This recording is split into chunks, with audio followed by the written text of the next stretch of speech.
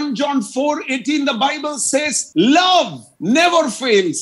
Love overcomes everything. In love there is no fear. 1 യോഹന്നാൻ 4 നമ്മൾ വായിക്കുകയാണ്, സ്നേഹം ഒരിക്കലും പരാജയപ്പെടത്തില്ല, അത് സകലത്തെയും അതിജീവിക്കും.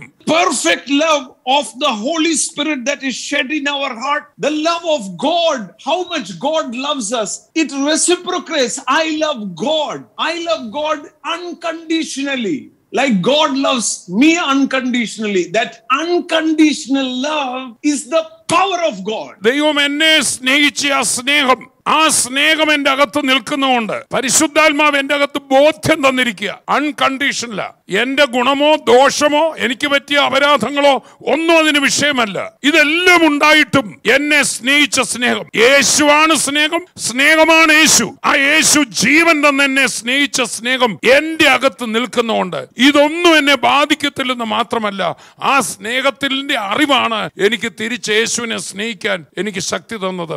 അത് പരിശുദ്ധാത്മാവാണ് എനിക്ക് തന്നത്. The biggest supernatural experience is not raising up the dead, it is not seeing angels, it is not being carried to the heavenlies. It is the love.